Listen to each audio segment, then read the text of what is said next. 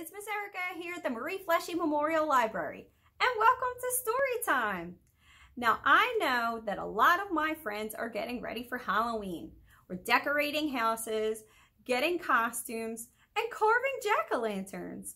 Also, we start talking about some creepy creatures, witches, vampires, werewolves, but today I'm going to talk about ghosts. I have 2 stories about ghosts for you, and here's our first one. Who can boo the loudest? And it was written by Harriet Ziefert.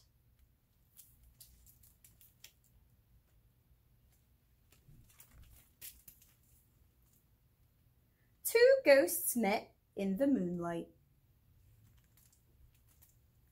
Who can boo the loudest? Asked the big ghost. I can, said the little one.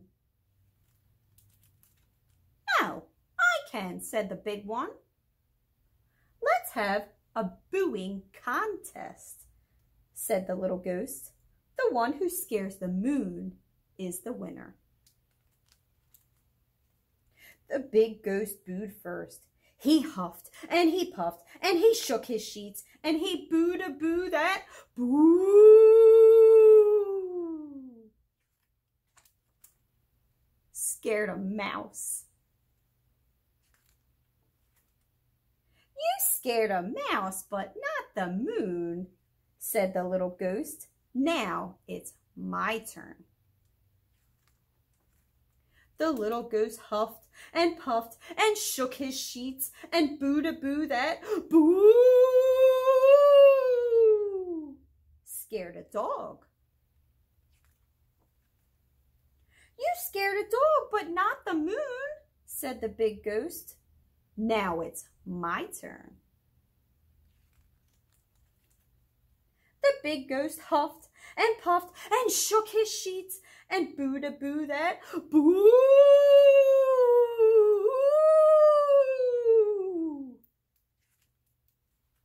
Scared a barn. You scared a barn, but not the moon, said the little ghost. It's my turn again. Wait, said the big ghost. I scared a mouse, but not the moon. You scared a dog, but not the moon. I scared a barn, but not the moon. I think we should boo together. But I want to win, said the little ghost. But neither of us can win alone, said the big ghost. So the 2 ghosts who met in the moonlight held hands.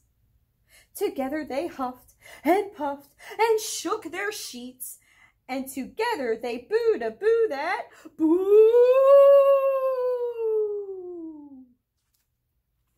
Boo.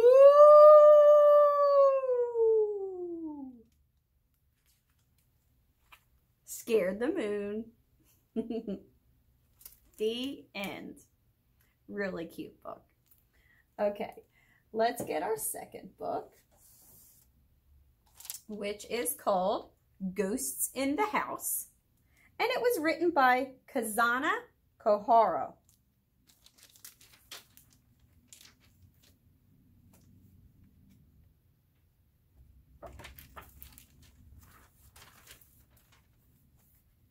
Once there was a girl who went to live in a big old house at the edge of town. It was a splendid place, but there was one problem. The house was haunted. But the girl wasn't just a girl. She was a witch. She knew how to catch ghosts. How lovely, she said. I hope there are some more. And there were. She continued until she had caught all the ghosts in the house. Then she went to the kitchen and put them all in the washing machine. When they were clean, she hung them out on the clothesline. It was fine weather for drying. After drying, most of them became nice curtains.